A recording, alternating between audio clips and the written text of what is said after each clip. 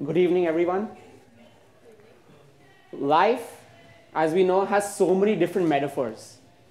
Today, people have so many altered versions of life, how they see it, how they think about it.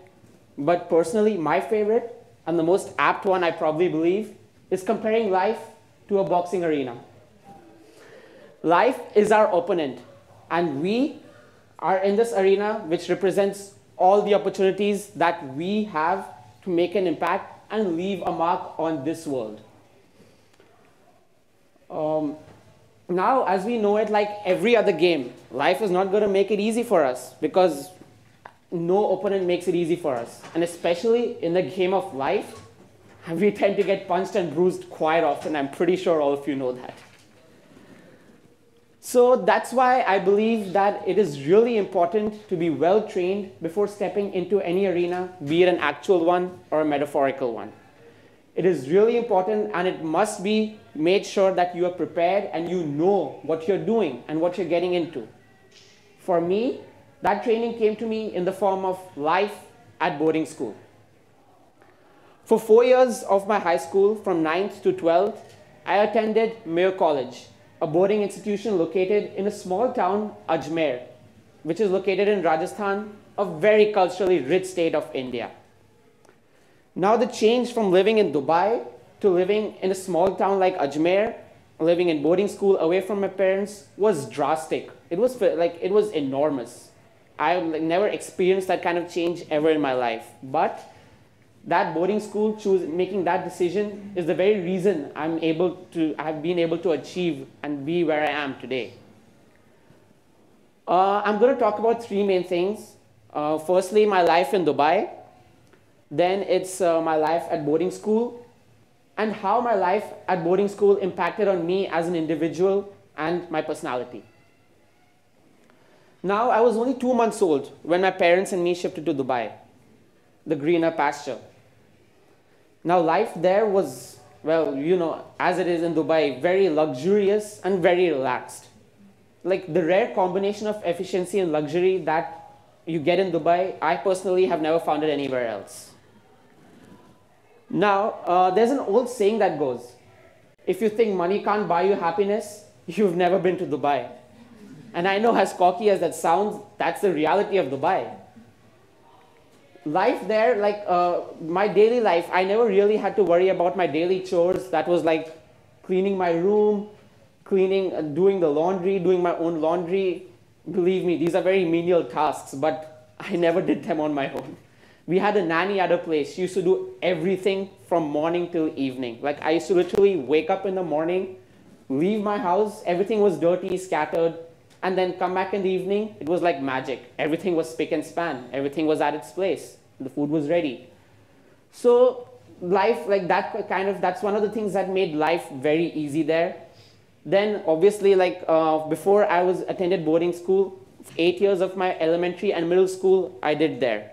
And surprisingly, my mom was a teacher in the very same school I was attending.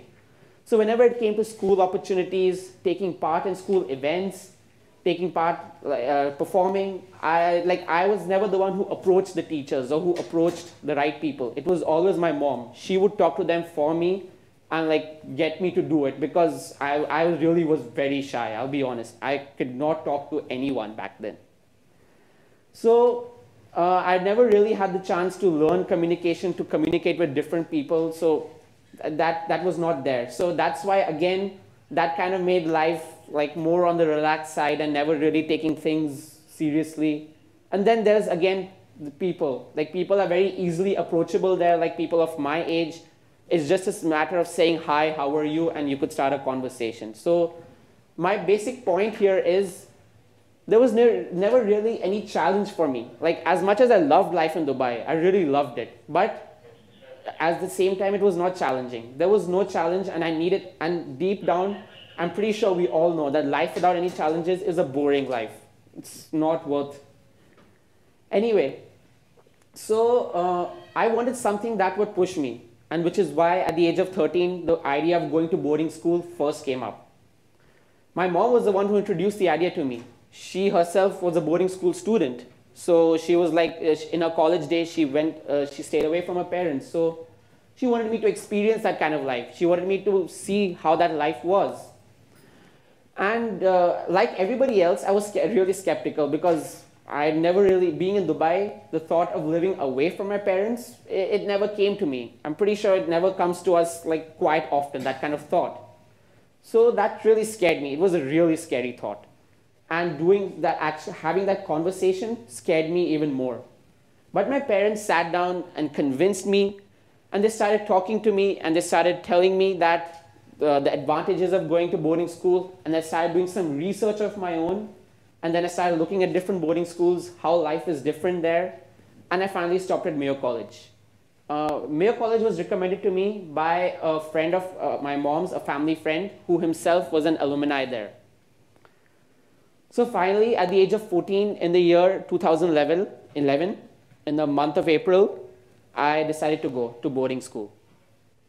The moment I stepped inside the school grounds, like a boarding school basically is like a school back in India. It's a school where you're confined within the walls of the campus. You cannot leave the campus without the permission of either your housemaster or someone like the principal or the vice principal or the dean. You cannot leave the campus, basically. So like it made things tough. It made things quite constrained. When I came to boarding school, firstly, the amount of changes, the flood of changes just hit me at once. And I literally had to make time to adjust to all of those changes. I had no time to think. I had only time to make time to adjust to those changes. Like there was the constant waking up in the morning by the bell.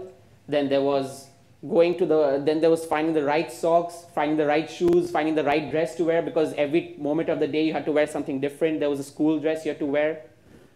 And then there was the 4-kilometer long walk to school from my house, because like back in Dubai, after walking 50 meters, I would complain about getting a taxi ride. But there I had no option. I literally had to walk 4 kilometers to school. But although these changes were there, yes, like at the first month, especially, the only two good things would be either looking forward to the teacher being absent due to some illness, because then you would get a free period. Or maybe due to bad weather, school being cancelled, enjoy the rest of the day off. So yes, we had a lot of challenges. And then there was obviously the challenge of opportunities. Because back in Dubai, my mom was there. She could do it for me. But here, I was away from my parents, like literally, I guess probably about 700-800 miles away. And I could never, like I had to do it on my own. I had to learn to approach people differently, talk to people, learn to communicate. Learn to be able to make my voice heard, make myself heard among the crowd there, because it was a different kind of crowd. It was a crowd I never dealt with every day. So I had to learn, then I had to learn to be more independent. I had to learn to do everything on my own, do my daily chores, take care of myself, be more organized. Boarding school, one of the most important things it made me learn is to be organized. Then talking to people, making friends was quite hard there, because for them, people are already, their students already form their own groups. They already, and for them, getting a new guy in is also out of their comfort zone. So them talking to people also was like a really challenging task. And I had to make myself heard and develop my confidence and be like, no, I am part of this family too. And now you must accept me, you have to accept me for who I am.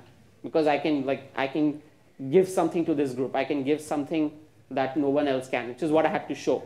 That's how it was. Then, okay, now let's talking about that. The most important things that I learned from boarding school. The 3 most important qualities that boarding school ever taught me was independence, freedom, and self-reliance. Independence, because I learned to do everything on my own. I learned to be more organized. I learned to do my daily chores. I learned to grab opportunities as they came, learned to talk to people, learned how the system works so that I can approach people differently. So I developed, I was able to become more independent as a result. Freedom, because I would say freedom in the sense that freedom to make my voice heard. I was free to express myself. Now, before I always contained my feelings back in Dubai. Whenever I felt angry or I didn't like something, I would never say it, because well, you know, I just thought maybe like, what's the point? But now that taught me to be more expressive, taught me to reveal my feelings better in a more communicative way, so that the other person also understands my point of view, and at the same time, we are still at the right place, still at the same page. Then there was self-reliance. I learned to rely on myself and trust my instincts, trust who I am as a person, and I know what I'm doing is right. And that whatever decision I've made today is definitely the right decision. Because I was never a decision maker as also. So like here when I came, I had to learn to do that on my own. I had to learn to figure out, oh, what am I going to do right now? Like, this is what I'm going to do. That's what I had to learn to figure out, which, believe me, for me was quite a challenging task. I finally, I would like to say that, yes, boarding school, we had a lot of challenges. We had a lot to face, and there were times when I was let down, when I questioned what am I doing? Is it the right thing to do? Am I doing the right? Did I make the right decision by coming to boarding school? There were a lot of times when I questioned that. But during those times, there was one quote that always came to my mind, which is said by one of India's most famous athletes, Milkha Singh. The quote says that hard work, perseverance, and self-determination. With these three qualities, sky's the limit, which is true. Everybody here, I'm pretty sure, knows that when you put enough effort, when you put in your hard work, when you are willing to do that, when you have the perseverance to put in that effort, and at the same time, when you are determined, when you are self-determined, you have your self-confidence that, yes, I can do it no matter what stands in my way, then you will be able to do it. Then there is it increases your odds tenfold of actually accomplishing that task. So I always used to keep this quote in mind whenever I fell down. At the same time, yes, the friends I made there, the friends I made at my boarding school, they are everlasting, because they were like a family that I thought I would never have.